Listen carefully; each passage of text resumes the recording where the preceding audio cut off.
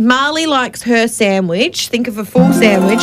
She likes it cut 2 diagonals to make 4 little triangles. That was Marley. She was sitting there. That's a classic kids sandwich, yep. Then my pop was sitting next to Marley, and he had his cut just in 1 diagonal, which gave you 2 big triangles.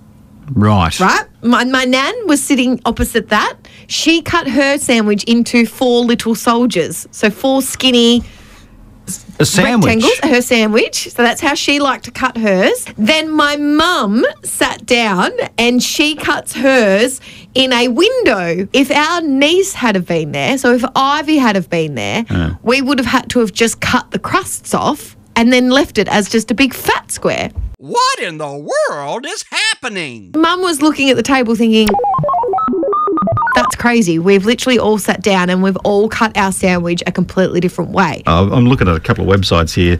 Cut in diagonal means you're practical. If you're the type to cut diagonally, you're one for pragmatism, which is being practical. I was about to say, please explain. No cutting at all. If you just like to bite in your sandwich and you're laid back and relaxed. Cut off the crusts. You're high maintenance. Oh no, Ivy.